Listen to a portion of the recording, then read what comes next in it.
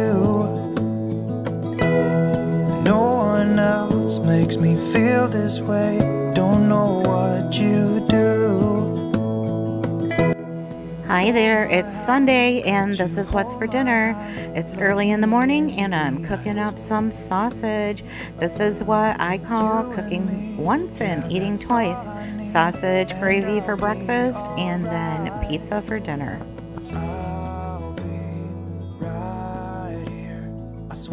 I'm getting the base of our pizza set up by using these store-bought pizza crusts from Walmart. I'm just opening them up and then spreading them out on the baking pans on some parchment paper just to make cleanup a lot easier.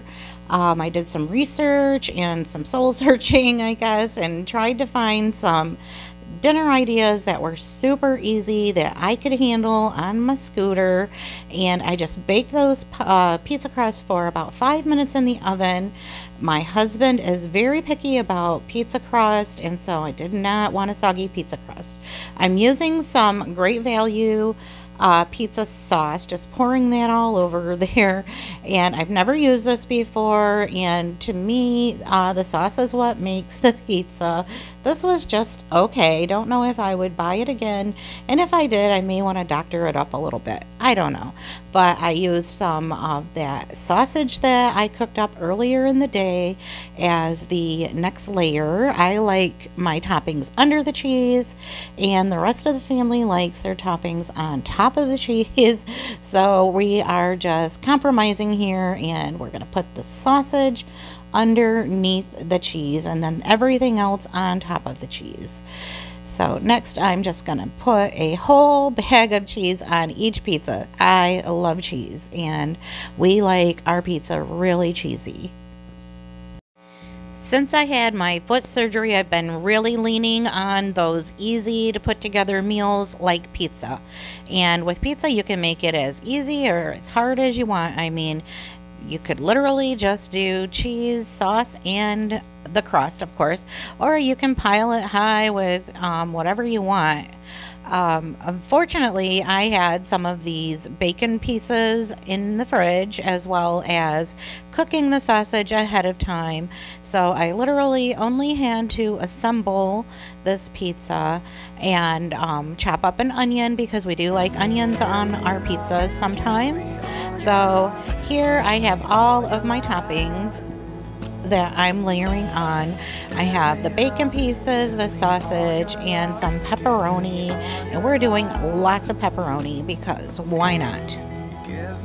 And then I just came back in with those chopped up pepperoni or onion pieces, and that was really probably the hardest part for me. Give me all your love, give me all your love. Our pizza turned out really good, and to keep it super simple, we just served it up with some salad and some cottage cheese on the side.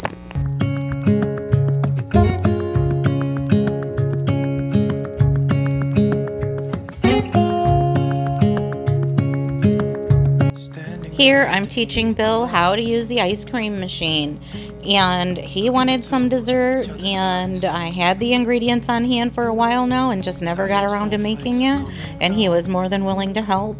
So he got started by pouring in some heavy whipping cream and some condensed sweetened milk to get started. Next he added some vanilla. This recipe also has some softened cream cheese, a can of strawberry pie filling, and some crushed up golden Oreos in it. I'll be sure to link that recipe in the description box for you. Hold my hand and hear the words I say.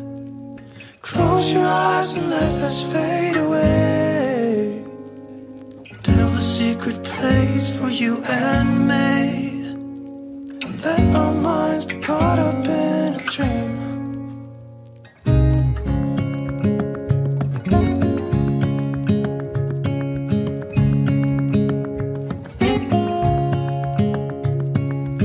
We added a little more heavy cream than was called for, so we were really pushing the limit with our ice cream maker. And so what did we do? We just pushed it a little further with those cookies, but in the end it all worked out well. And this was our evening dessert, and I let mine sit a little long and it got a little melty, but trust me, it was absolutely delicious.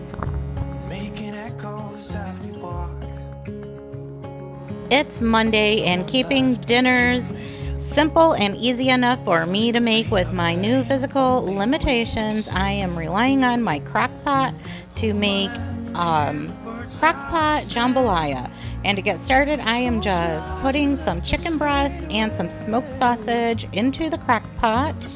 I did not trim off the fat off of the chicken because it will render down and give this jambalaya a lot of good flavor.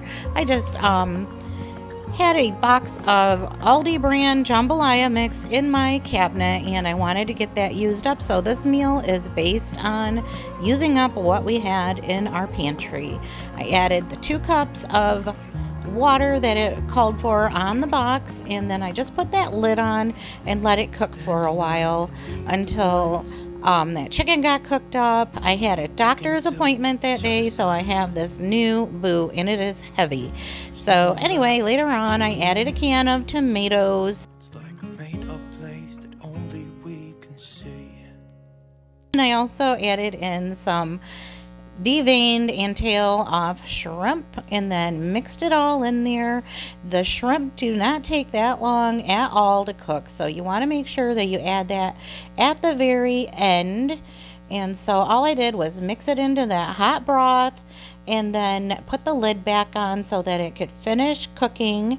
I did cook up a pan of Jiffy cornbread to go along with it. This is just a very simple boxed cornbread, but it was delicious. And so here is my finished bowl of jambalaya. Sorry about the lighting. I am eating a lot of meals in our living room lately, but this was so good and so comforting. It was actually cold on this day. On Tuesday, my foot was sore, so I just made a dump and go crock pot recipe.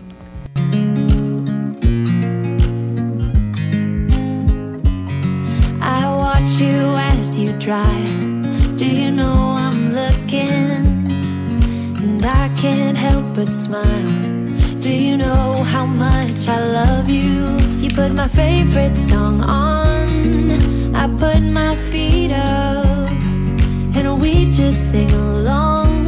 And I can't help but feeling, just loving this moment. Can we stay here forever? I'm loving this moment. Can we stay here together? If I could stop the time, don't you know that I would? 'Cause I'm just loving this moment. Can we stay here forever? Forever, forever, forever. I watch you as you sleep. You don't know I'm looking. With you everything's complete. Do you know how much I love you? I put your favorite song on just to wake you up. When I dance around, I can't help but feeling, I'm just loving this moment. Can we stay here forever? I'm loving this moment. Can we stay here together? If I could stop the time, don't you know that I would? 'Cause I'm just loving this moment. Can we stay here forever? Forever, forever, forever. I'm loving this moment. Can we stay? On Wednesday, I wasn't really feeling like cooking, so I asked Bill to bring home some Subway, and here is what my sandwich looked like. I had a turkey with tomato, bacon, cheese, lettuce, and mayo, and we also had some chips. Then on Thursday, I was really wanting some spaghetti, so I had to do a quick grocery order and get the ingredients delivered so that I could whip up a pot of spaghetti. I got a couple extra things, of course, but here I'm getting the ground beef cooked up, and I'm using this garlic grater that I got from Temu. Just my first time ever using it, and I liked it pretty well. It worked pretty simple. It's very flimsy feeling, but it gets the job done. I feel like I'll be able to give it a better review when I'm not leaning on the handlebars of my knee scooter, but I think I like the gadget pretty well. And then next I'm just getting a half onion chopped up that I had in my fridge, and I'm just keeping it very, very simple. This sauce is just Prego and ground beef and onion and garlic. Normally I consider spaghetti one of those meals that's super easy and something that I can whip up pretty quickly, and definitely one that I could make standing on one leg and possibly even blindfolded. But I did find this time it was a little difficult when it came to draining off the fat off the meat, and also lugging around the pot of water for boiling noodles and then draining those noodles. So something I probably should have had a little help with, but I did manage. And then of course, here's the ingredients that I used. I did make the spaghetti early in the day and did my noodles at the end. I wanted my sauce to have a couple hours to cook and just get nice and flavorful. I just boiled up those noodles at the end and then combined my sauce and my noodles, and that was it. Dinner was served. This spaghetti was all that I wanted it to be without doing any of the trendy spaghetti hacks. It was just some simple spaghetti, and we served it up with some cottage cheese and some garlic bread on the side.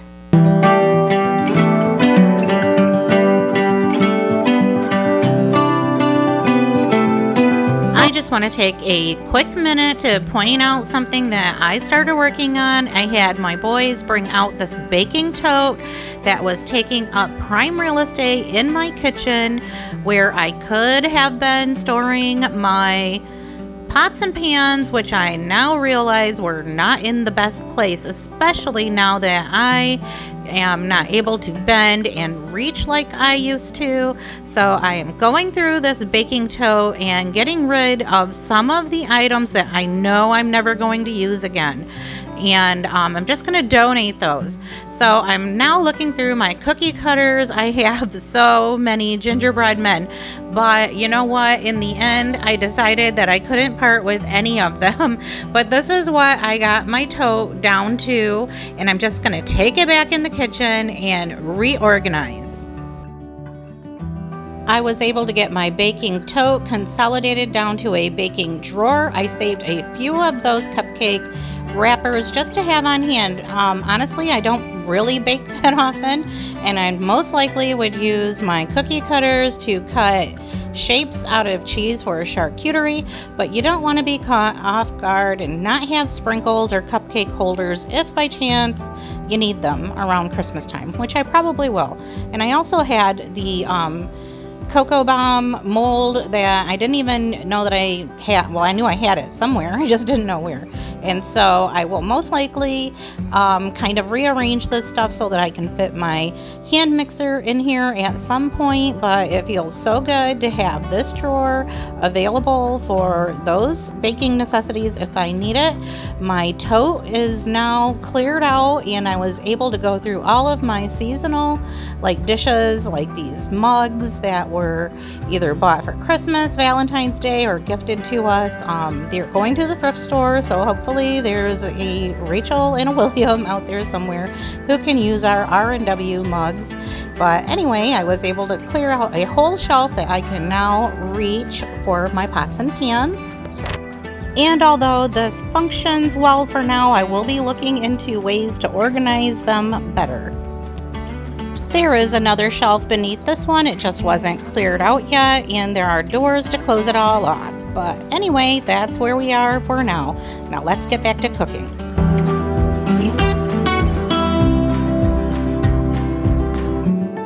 On Friday, I had a pack of chicken to use up and just could not think of anything to do with boring old chicken. So I decided to make some homemade chicken nuggets. Bill has talked about this off and on over the past couple of years, saying that somebody in his childhood made them and they were so good and that someday we should make them. So today was the day.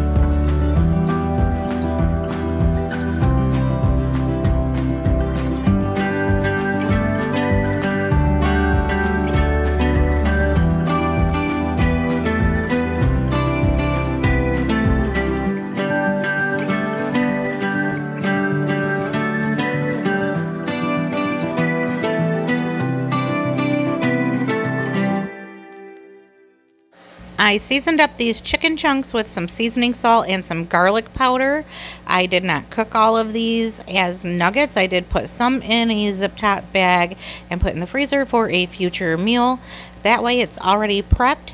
And to get the crispy outer batter part started, I just used some all-purpose flour and some paprika and some garlic powder, as well as some seasoned salt. I do add some cayenne pepper as well off camera because we like our chicken spicy. We like everything spicy. I did add some panko breadcrumbs as well and just mixed it all in until it was nice and smooth and everything was mixed in throughout our batter. And then I just set up a dredging station with some beaten egg and then just put my chicken in the egg and into the dry mix and then right into some hot oil to fry up, making sure that there was room all around each nugget so that they could cook on all sides. These nuggets cook up so quick, it only takes a couple of minutes. I did cook these in batches and just used a thermometer to make sure that they were cooked all the way through. And we just made some tater tots in the air fryer just to keep it simple.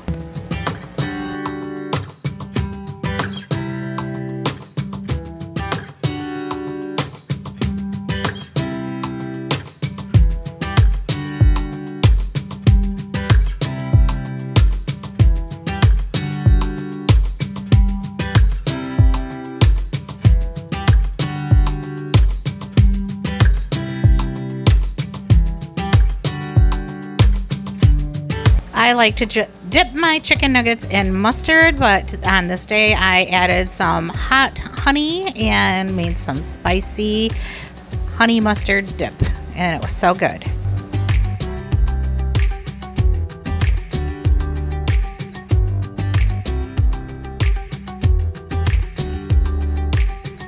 On Saturday, Bill cooked up some taco meat and we had some tostadas for dinner. Just really simple refried beans, taco meat, and then whatever we want to top them with.